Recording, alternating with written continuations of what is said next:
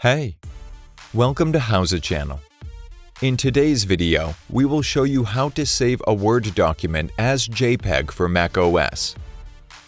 Open your web browser. Paste a link you can find in the description box below.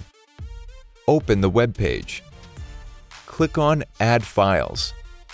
Select the file you need and click on Choose. Click on Convert Now. Click on Download once the file is ready. Easy. There's another option if you don't want to use an outside source. Open the Word file you need. We are going to make a screenshot. Press Command-Shift-4 on your keyboard. Select the part you want to screenshot. That's it. Thanks for watching the video. Please like it and let us know if you use any of our tips and tricks. Subscribe to our channel. We upload new tutorials every day. See ya!